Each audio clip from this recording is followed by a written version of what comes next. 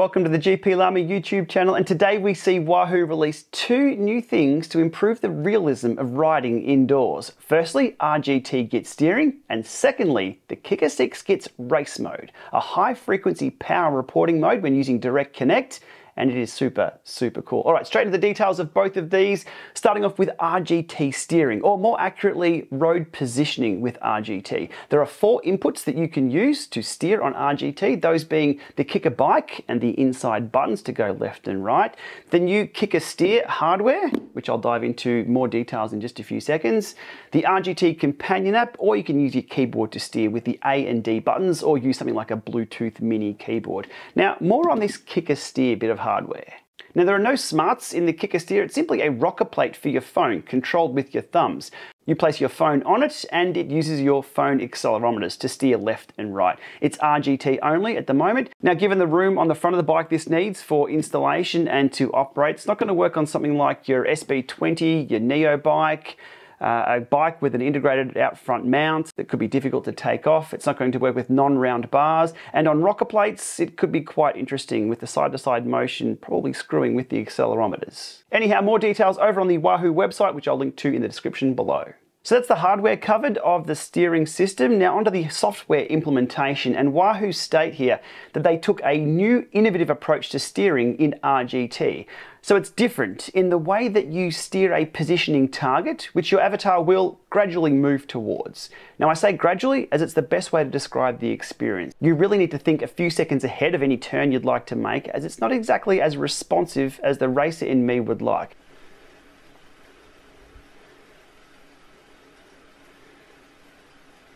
My preference would be to have real-time steering, or as close to that real-time steering as possible for the best experience. And speaking of real-time, that is exactly what the new KICKR Race Mode is all about. So with that, onto the details of KICKR Race Mode and what it is all about. It's launched today with a firmware update on the KICKR and an app update to the Wahoo Fitness app. At this point in time, it's only for the KICKR 6 when using Direct Connect, either via Wi-Fi or the wired Ethernet option. Race Modes, which is the power reporting from the KICKR 6 from 1 Hz, so once a second, to 10 times a second, 10 Hz. This is for sim mode only, so it doesn't work in workouts, but in a nutshell, what it does is greatly reduce the lag between you pushing on the pedals and the power being reported from the trainer. Now this is very important in, say, e-racing scenarios that are won or lost by milliseconds, and where reaction times can mean the difference between winning a race or finishing mid-pack in that bunch sprint. Turning on or off race mode is as easy as loading the Wahoo app and toggling the switch on or off. And how does it look like in real time when riding on Zwift? Let's have a look. Alrighty, here we are to test out the new race mode. Lining up for the Aussie Hump Day ride here on a Wednesday night. One of the original bunch rides on Zwift. Now I have race mode currently enabled. After loading up the app, I will switch off race mode right now. You can see the number there in the top left-hand corner. That's instant over DIRCON. Just confirming I have got it connected via DIRCON. Power source, cadence controllable over DIRCON. Heart rate is connected over Bluetooth with the Zwift companion app. So that's the configuration here using the Wi-Fi. Race mode off, and you'll see the difference instantly when I turn race mode on. So we can see there 45, 43. Let me get the watts up a little bit. Oh, there's the wake up clicks for the Di2. Okay, 157, 155. You see it ticking along there, updating once every second or so. We switch on race mode, and that number bounces around a lot faster. So that's a lot closer to real-time power through the pedals there, jumping up and down. You probably still want to run 3-second smoothing on that number so it doesn't jump around so much. But I've got it set to instant recording, or sorry, instant display, to show how this all works. Now within Zwift or any other software, it should be operating on the real-time data stream, and that 3-second display should only be for display purposes. So all this will still work regardless of what your display setting is. Now, here's the key. If I accelerate with 1 pedal stroke, the number jumps very quickly. Ready? 1, 2, go! And it's almost instantly, you can see it ramp straight up. Again, and go on the right hand side. The number just bounces straight up. That response time is absolutely brilliant. Now I can switch off race mode and show you what it was like. So we're back to how it was, displaying I think only at 1 Hertz. Could possibly be 4. Looks like 1 to me. But I'll do the same test. Ready? Push. And there's a lag there. Push. And there's a lag there. Push. Other leg. Definitely not as responsive. It's not too bad. That's how we've always had it up until now, until race mode kicks in. That's how it's always going to be with Bluetooth and Ant+. But race mode on again. Get that number bouncing around. And push. That just bumps up straight away. By the time I've even hit 6 o'clock on the pedal stroke, that number's going up. Now, ah, sweet. That is absolutely brilliant. So, 22 seconds and we'll get rolling. And we'll see how this works just as positioning within the bunch. Here we go, rolling out, and to speed up. So I won't sit too near the front. I don't want to be seen as a flyer. Yes, this ride is very busy on the chat. But I'll just get my nose near the front. And typically what used to happen with Zwift is you'd shoot too far off the front. It's just hard to regulate. So I'll off the pedals, and you can see up there straight away, the power drops off a lot faster. Back on the pedals, bang, straight up.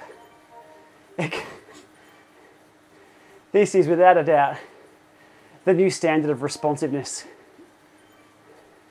And it does change the experience, which I absolutely love. For years and years, we've had same old for power meters and smart trainers. Things are getting a little more reliable. Yeah, more devices supporting Bluetooth. That becoming a lot more stable. But this is actually, and I'll say it, it's a game changer for responsiveness. Ready, we'll go again. Power up, power off, instant. Absolutely brilliant. Now how close can I get to the fence? It's raining in London, who would have thought? Okay, so backing off. Now that's a lot easier for me to regulate that backing off. And just not quite singeing my nose hairs on that fence there in game. All right, switching race mode off though. Let's have a look. Pushing forward, backing off. Oh, we're on a downhill now. Okay, another variable is involved. But it's noticeably different as I back off. That shift in where that lag is, it's very evident. So trying to keep bunch position there. All right, let's stop and drop back. This is without race mode on, old school. Dropping back through the bunch, accelerating. All right, it takes a little bit of time to come up to speed. Let's get race mode back on. Again, the terrain is changing here, so it's going to be not quite an even test. All right, so backing off the pedals, dropping back through the bunch. And, okay, accelerating. Getting back on that wheel. And just that little bit less lag. Might be only all up here. We can see the numbers change a lot faster. And as soon as I push that pedal down or the crank down, the numbers pop up on screen. So all in all, that's working as designed. That's a good thing. That's really all it's about.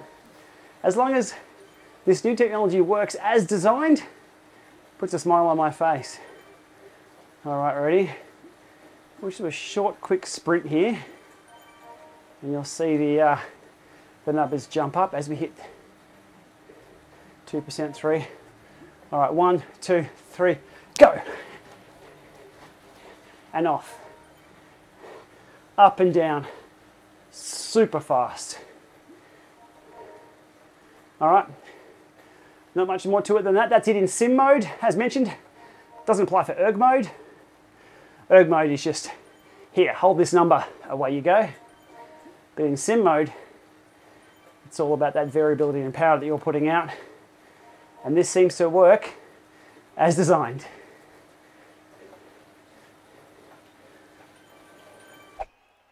Now for some head-to-head testing to answer the question, does Durcon with race mode give you a competitive advantage? So I have two riders, two different sessions here on Zwift. The riders are equal in height, weight, the bike they're on are both the same, the wheel sets, and there's no drafting on these TT bikes. Over on the left, I have race mode enabled using Durcon at 10 Hz. Over there on the right, I have the KICKR 6 connected directly via Bluetooth at 1 Hz. So both using the same power source. The difference being, again, race mode over there on the left. So the question is, will there be a competitive advantage using this? And you'll see just in a few moments as I put the power down. Over on the left, the rider starts moving just a little bit sooner with those higher frequency packets. And as soon as the rider positioning gets sorted out on the Zwift servers, there's no question about it there. The rider in the blue, using Durcon, has a few bike lengths advantage from a standing start. The other rider is making a little bit of ground as those averages, I guess, round out. But there's still at least a bike length or two in that. And again, with a short sprint, opening up just a little bit more of a gap because there's just more power data coming through. Test number 2, side by side, rolling along this time with a few watts and a harder acceleration. And again, the rider in blue with race mode enabled does get the jump on the rider connected to the same power source at 1 Hz. There's not a lot to it, but there's, what, 2 or 3 bike lengths in that. And if we're talking about winning races, that's all it takes. Well, it actually takes a lot less than a bike length to win a bike race. So again, test number 2, race mode with Durcon takes the cake. On to the third and final test, another standing start. And this time we'll go back to 0 watts and come to a stop. So again, race mode kicks in a lot sooner, with that momentum kicking in, getting many, many bike lengths ahead. And then when I coast back to 0, let's see if that delay, I guess, returns the favour on the 1 Hz side, so on the Bluetooth side. And at the end of the day, the answer is no. The blue rider with Durcon still remains ahead. Now, it's not a cheat as such on this because you still have to be producing the watts. There's no sticky watts. Actually, Durcon with race mode probably reduces sticky watts quite a lot. What's happening here is the game is responding a lot faster to those power packets coming in, also a lot faster. So I can't think of any scenario where you would not want to use race mode when racing on Zwift or any other esports platform. You can see here, it clearly gives you the advantage in lower latency and having a lot more time to react before everybody else. That is, unless everybody starts using it as well. Okay, after seeing race mode in action there in a bunch ride and also some head-to-head tests there in Paris, indicating there was a slight competitive advantage, let's pull up some data here of a session I did yesterday, the Paris session. Now this is Bluetooth as well as Direct Connect race mode, dual recorded. Now this is quite interesting. This is both fit files from Zwift. And what you'll notice here is they look very, very similar. There's a reason for this. Even though they're reporting different power at different frequencies, the data recorded is what we'd expect if we're dual recording from the same source. There's always going to be just a slight bit of difference, like here and here with the averaging. But what we can see is, and here's some steady state through here, 1 for 1, it's pretty much the same, within 1 watt difference there. Now this is not to say there is a difference between Bluetooth and Durcon. We saw in Durcon in real time there is.